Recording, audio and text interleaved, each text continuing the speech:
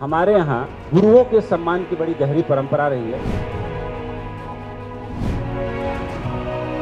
बुद्ध जब किसी को दीक्षा देते थे तो 3 महीने तक उस भिक्षु की ड्यूटी होती थी शमशान में रहने।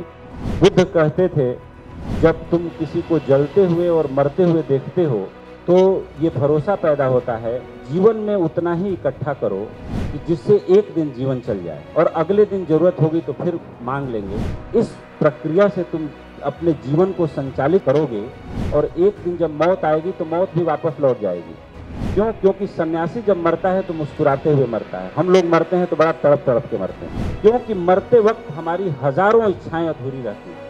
और सन्यासी क्या करता है कि वो जानता है कि मौत एक दिन आएगी और निष्ठुरता से सब कुछ छीन के ले जाएगी, इसलिए वो मरने से पहले एक एक चीज छोड़ता जाता है। तो बुद्ध अपने भिक्षुओं को ये सिखाते थे कि मरने से पहले तुम ऐसा अपना हाथ खाली रखो कि जब मौत आए तो कुछ भी न ले जा पाए। और उस दिन जब ऐसा होता है किसी के जीवन में तो बुद्ध तो नहीं लेकिन बुद्ध उसके जीवन में जरूर उतरते हैं।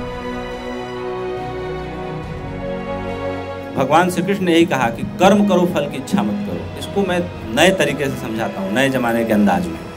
प्रकृति सब कुछ देती है और हमसे कुछ भी नहीं मांगती, तो हम भी तो प्रकृति के ही एक रूप हैं। तो हमारा जो मूल स्वभाव होना चाहिए वो सिर्फ देने और करने का होना चाहिए, मांगने का नहीं होना चाहिए। लेकिन आदमी का स्वभाव जो है देने का कम, मांगने का ज्यादा है। इसीलिए गुरुओं ने, ऋषियों ने, महर्षियों ने यह हमें समझाया कि कर्म करो, फल की इच्छा मत करो, जिसको सबसे पहले भगवान श्री कृष्ण ने बहुत ही लार्जर कैनवस पर कहा।